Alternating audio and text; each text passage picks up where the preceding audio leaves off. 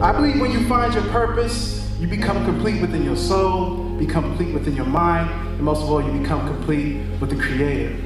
And I encourage you all in here, especially you little ones here, to always set your sights on finding your purpose. I was around 12 or 13 at that tender age, knowing that I wanted to make some type of mark on this world. My actual first gift that I discovered was actually dance. And what I did, simply one thing, was I committed. I committed to this vision. I did everything I could. I was dancing in local talent shows. I was asking my parents to put me up in classes and everything like that because I knew this is what I wanted to do.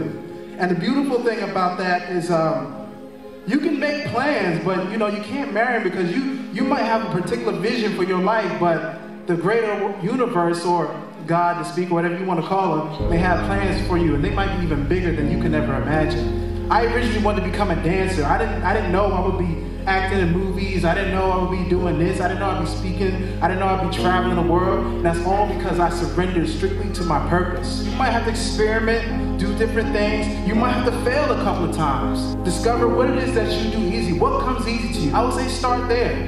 You just got to have this unprecedented faith. And faith is basically seeing something before you can attain it. And this is a very big principle because in order for you to achieve it, you have to believe it. And then in time, as you're moving forward, it will reveal itself to you. And if it's not for you, then it's okay. It's okay. Something is better for you. Everything is for you. Nothing is happening to you. It's happening for you. Even all those bad situations that you think is so detrimental to you, that's for you. Your betterment, your development. Because the same person who took the situations that you're complaining about, they won with it. Each and every one of you are here for some order, some design, some purpose. Please follow it, please believe it, and most of all, stick to it.